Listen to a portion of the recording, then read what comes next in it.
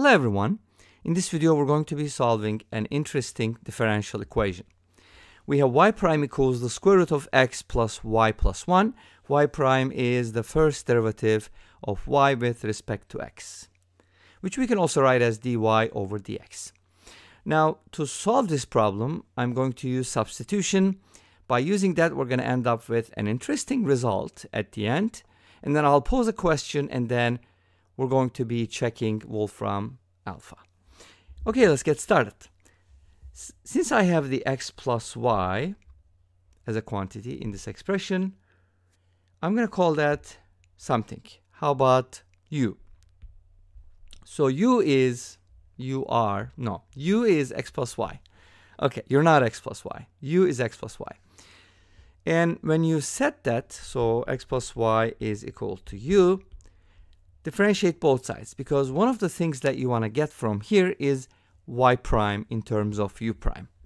If you differentiate both sides with respect to x, it's going to be 1 plus y prime equals u prime. Since we're differentiating with respect to x, we're just going to use the prime notation for now.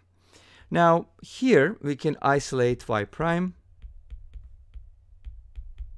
And then now let's go ahead and write it this way. Y prime is dy over dx, and u prime is d over dx, right? But here's what I'd like to do. This is y prime, and this is u prime. Let's go ahead and set it up first. Now, I want to do the following.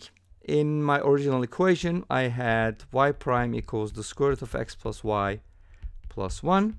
Now, I'm going to replace x plus y with u, and this with u prime minus 1. Make sense? From here. Okay? And when you do that, you're going to get the following. U prime minus 1 equals the square root of u plus 1. So we're going to get a radical, which is fine. Don't worry, we'll fix it. And then, at this point, you may want to just add 1 to both sides and isolate u prime. And that's going to be the square root of u plus 1 on the outside. Great. Now, we want to turn this into a separable differential equation. By making the substitution, actually, we made it a separable equation. Let's write the u prime as du over dx. And then divide both sides by this radical thing and multiply by dx. And you got yourself a separable differential equation. Awesome. And we can solve this by integrating both sides, right? Since it's separable, we can just integrate, and we can get the answer. But how do you integrate this? Well, we're going to use substitution one more time, because substitution is awesome. Don't you think? So let's go ahead and replace the square root of u plus 1 with another variable. How about z? So square root of u plus 1 is z. That means u plus 1 is z squared. And if you d both sides, d means kind of differential, you're going to get du, because the derivative of 1 is 0, so you don't need to write it. And then this is going to be 2z dz, kind of like a 2z dz. Okay, 2 dz. So how do you do the d of z squared? You basically differentiate z squared and then multiply by dz. Make sense? Now let's go ahead and do the substitution. Replace square root of u plus 1 with z. That gives us d. And du, of course, will be replaced with 2z dz. So it's going to be like this. 2z dz divided by z plus 1. Awesome. And this is actually solvable. And the trick for this, I mean, you can call z plus 1 something, but too much substitution. Let's go ahead and do the following instead.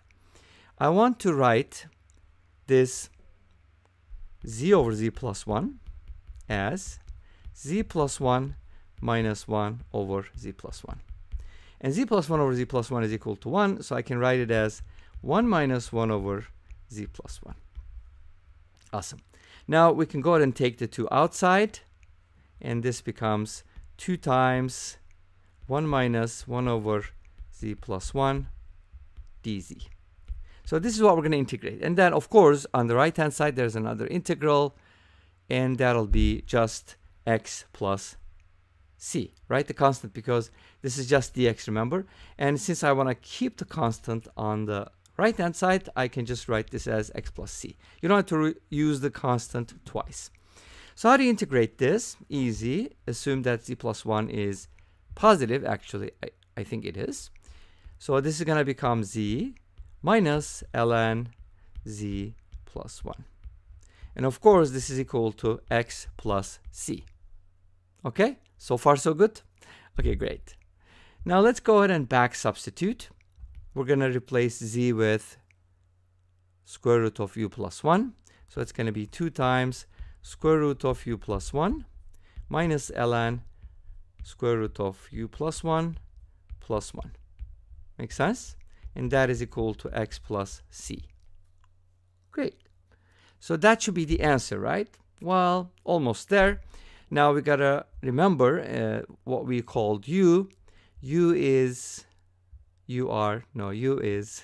what? X plus y. Okay, great. U equals x plus y. Where did I write that? Okay, here we go. U is equal to x plus y. So let's go ahead and back substitute.